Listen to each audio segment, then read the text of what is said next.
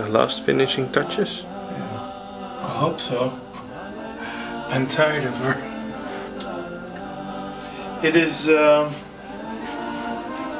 I said, it's a very difficult face to paint because she has a very characteristic look, and in this particular photo of her, she's much more beautiful than she ever was at any time in her life. And so you have to make the choice, do you paint the photo or do you paint the person? But this was her playing Violetta in La Traviata, and when I decided to paint her, when I paint people, I only paint people that I have a personal relationship with somehow.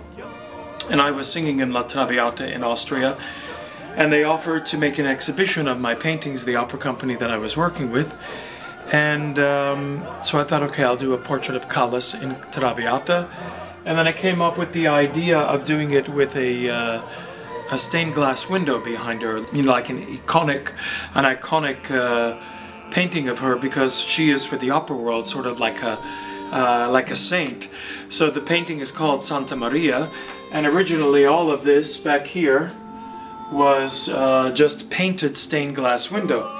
And then last summer I was working in Austria singing Die Lustige Witwe, the Merry Widow, and then I came up with this idea of turning the stained glass window into a real window using Swarovski crystals.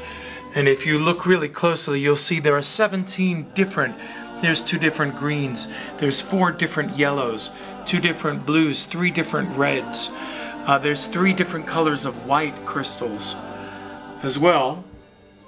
So that idea just wouldn't leave me alone, and I then went to Swarovski, one of the stores, and I bought a few thousand crystals, and I started to glue them one at a time with it's completely insane that I did this, with a pair of tweezers and a special jewelry glue.